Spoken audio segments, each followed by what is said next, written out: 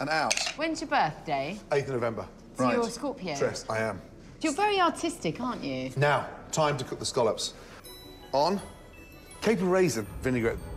Can you say that again slowly? Geri, Jesus Christ. This is our vol au vent spice. And what we're going to do from there is just take the top, which we call the mousse, and just put a touch of that sort of mousse. And there we are. Where do you think of your ideas, like in bed? In bed. And there we are. That's what happens to me. Geri. Chill. Let me teach you what I want from you. Yeah, I don't want you to get stressed. If I can get some gaffer tape over her mouth and just get her to cook, we may make this. Geri just fucked that one. How'd you manage that, Geri? Sorry. Gino?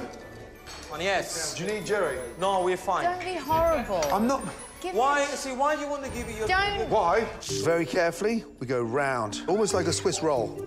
That's your favourite, isn't it, for Swiss roll? That's right. Your mother, Helen, used to make that for you. You spoke to my mum? I did. Did you phone my mum? Yeah. Before we came in? Yeah, I did, because I said that you were quite bossy. And I said, what's the best way to handle him? And she said, just treat him like a little boy with lots of love but firmness. Larry, help me! Just let's get on. Wait for that. Geri. That meat, is it rare? That It's not rare. is pink. That is beautiful. So you can't do it a little bit more? I'm just thinking, not everybody likes that colour. Yeah. Fucking hell, why are you so awkward? I phoned you because I wanted some help.